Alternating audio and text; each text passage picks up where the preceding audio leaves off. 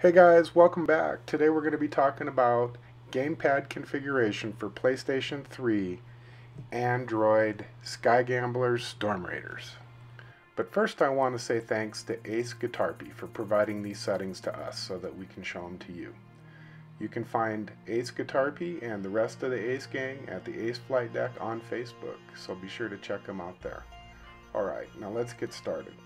Okay, what we're taking a look at here is screen 1 of the settings menu, and what he's using is simulator mode, and then he's going to use the metric system, which really doesn't affect the game so much as what the gauges say. The next thing you got going on here is the accelerometer sensitivity is maxed all the way out. That's an advanced player setting. If you're new, you might want to back that off just a little bit.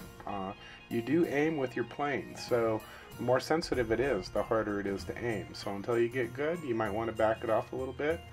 As you get better, start maxing it out. Now the only thing left from here is to hit the customize button in the lower left hand corner. And that'll bring you to this screen.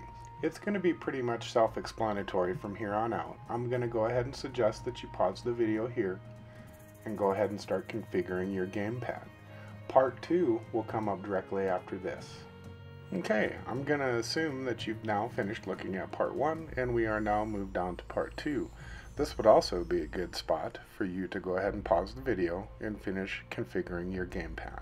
Now the last thing you guys are going to need to make this all work is what's called an OTG cable. We strongly suggest that you get one that has a charging port on it because your device is going to want to give its charge to the control pad. So to avoid that, be sure to pick one up that has a charging port. Hey guys, while you're at it, be sure to stop by and check us out at the Sky Gamblers Champions Hall community on Facebook.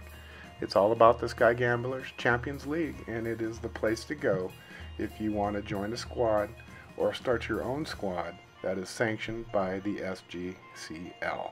So there you have it. Thanks for watching, and come back and see us again soon.